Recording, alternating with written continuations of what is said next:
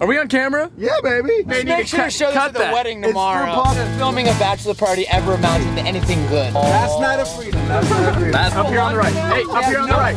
Where do the high school girls hang out? I can show it to Sarah later, right? The single most lucrative commercial enterprise in the world. The fastest growing crime on the planet. Look at that girl. Man, we're gonna get shot. Boys, welcome to heaven. Sit. It's a reality. You're talking about hundreds of billions of dollars. Mark, we should probably cut the camera. This is not a lifestyle choice. It'll be as long as you want to make it, you know. We live in a world where we don't necessarily know what's going on next door. Yeah. I don't even know where we are right now. Oh yeah, some serious massage. If you're not seeing it, you're not looking for it. Dude, what kind of place is this?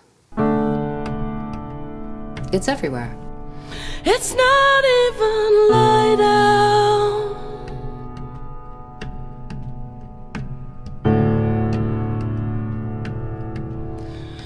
If something like this is going to come directly into my focus, it's come into my life for a reason. I have to respond. Music's about helping folk, but it helps them by getting them to dance, getting them to move, getting them to think, getting them to reflect, getting them to be themselves, to somehow break out of the conventional self that they are. This is wrong, this is obscene, it is foul, and I'm not going to stand for it. Each and every one of us has an obligation to stop it.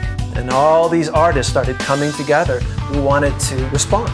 You love those folk who are enslaved in Africa and Asia and Europe and America and so forth. You don't want them to be mistreated. You don't want them to be abused. So you end up fighting for justice even though you start playing your guitar.